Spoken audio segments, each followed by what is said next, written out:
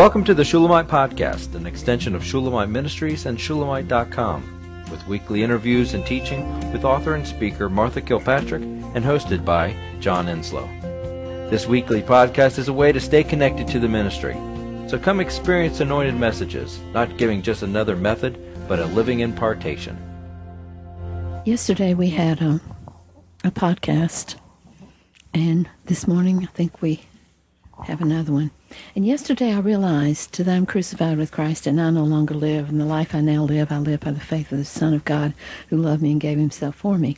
And that means I don't have to face this crisis. Jesus in me and Jesus in you will face it, deal with it in our body. Jesus has come to live in our body, and he is to live the life that he's assigned us to live. Not I, but Christ. So yesterday I didn't say that. But I'm not involved in the crisis. He is involved, deeply involved, and his prayer will come through me, and his life shall face it in my life, in my circumstance. I'm not involved. That's our liberty. I'm going to be fascinated to watch him and hear him in this vessel. So I'm not involved. The me of the flesh is dead. Jesus lives my life for me instead of me, and he is present within me. So that's a hard thing to believe. Do you have anything from your manuscript, John? John's finished the manuscript on the exchange life. I don't have anything in particular to read, but I did, when I was sitting there and I was thinking about what you were saying yesterday, I have some stuff on sovereignty, and both books, we're working both books at really kind of the same time. We're both going to release them real close.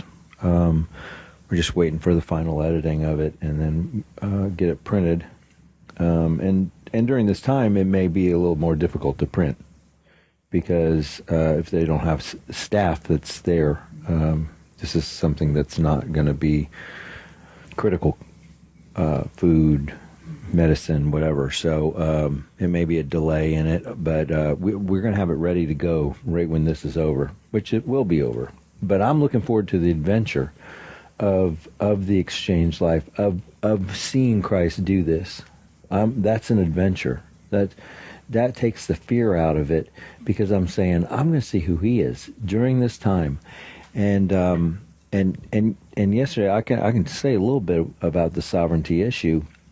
When I thought about it, I said, who would have thought 2 months ago, even a month ago, that he would shut down everything, that he would shut down all sports events, all concerts, restaurants, that he would put us all in the house, that we would all be in the house. And nobody would have thought that would have happened. I mean, unless you're Nostradamus, I guess. But regardless, in seeing the overreaching and hugeness of the entire thing, it's only God that could have done this. This is sovereign. And we watched yesterday Jensen Franklin. Mm-hmm. On America's News. Yeah, America's Voice .news. I was amazed that this news organization was having prayer. They were having worship. They were having communion. I mean, I'm thinking, okay, what's the likelihood of that? What's the likelihood of that happening? And there's some people on there that I may not personally align with or believe. But the fact is like Paul, I said to you yesterday, like Paul said, the gospel is being preached. Who cares? Shut up. And that's kind of how I saw it. I said, wow, God, you are doing something so dynamic here that you are, this has never been done in our country, that you just shut it down. That we're not going to meet, we're not going to go out, we're not going to go, gallivanting around and vacationing, blah blah blah blah, whatever. None of it. It's over. And I'm shocked at it, but the shock is how sovereign it is, how perfect it is, and how we're being taken through this for a deeper purpose. And that's what I'm looking for, is the deeper purpose. And so anyway, I did a series, and I've been led back to it because I've been marking my Bible with every place where it says let, L-E-T. And it's let Christ handle this. He's Lord. He's powerful. He will tell us what to ask for, and for my need and your need, Christ is all I need. He's my health. He's my joy. He's my master. He's my truth. He's my everything. Everything. And so this morning,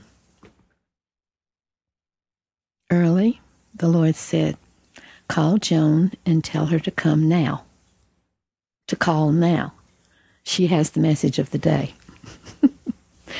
So I did text her and say, call me now. And of course she took the word now very literally and called me as she was supposed to do, but that's what the Lord said. And then she began to share with me her insights. And I thought, oh my, does she have the message of the hour. So I turned it over to Joan and bless her. And I've already asked the Holy Spirit to be as brilliant as he was on the phone, and he in you is. So here's Joan Winsell. Well, this was nothing special of my reading this morning. I'm on a Bible reading plan, and my reading this morning was Deuteronomy 6 through 9.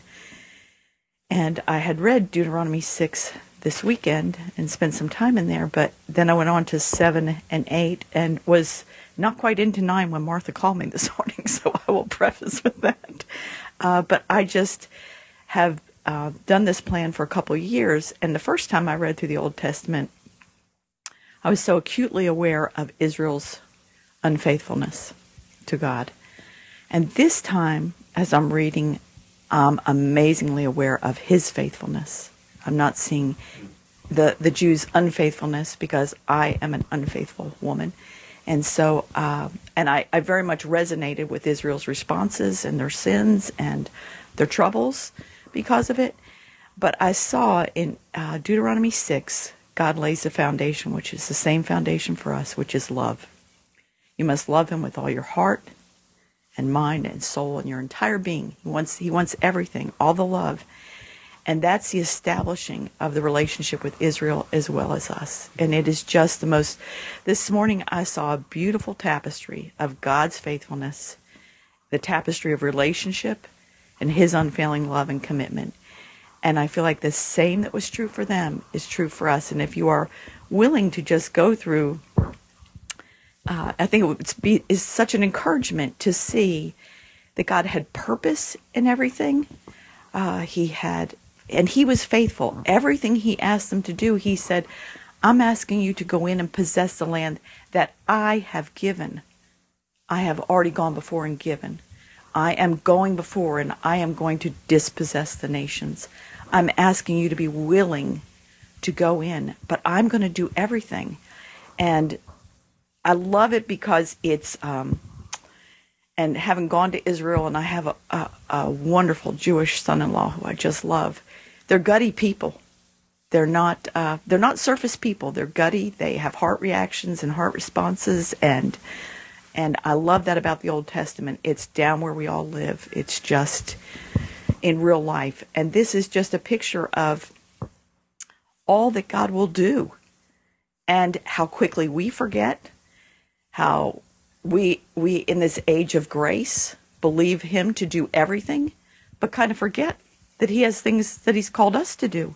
Not in our own power, never in our own strength, but Christ in us is the faith and the faithfulness of our lives.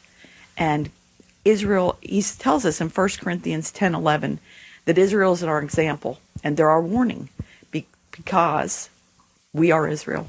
Israel is us, because we are human, and we are dust, and we're as frail as they are, and we think the same things as they do, because in this, I love it, because the Lord says, now, when you get into the land, and you're full and you're prosperous, you're going to think your own power did this. and I'm going to make it clear to you now that it's not your power, it's mine. And then you'll go on, and I even went into into chapter 9 a little bit, and that Israel then goes on, and just like us, then they think God's blessing them because they're righteous. And he has to make it clear that we're not righteous. And what I see is he calls us to obedience, but the foundation for that obedience is loving him. Everything, he establishes the entire foundation of love, and out of loving him, everything else flows. Because by loving him, he is able to impart Christ to us, impart the love that is the foundation for obedience and for receiving the discipline and instruction that we must have. We absolutely must have. And all the discipline and instruction, he's clear in here what that's for too. He says it's so that we will walk in his ways, we will obey, and we will fear him. All the same things that he requires of us today, he asked Israel for. The difference is we have the Holy Spirit and Christ living in us.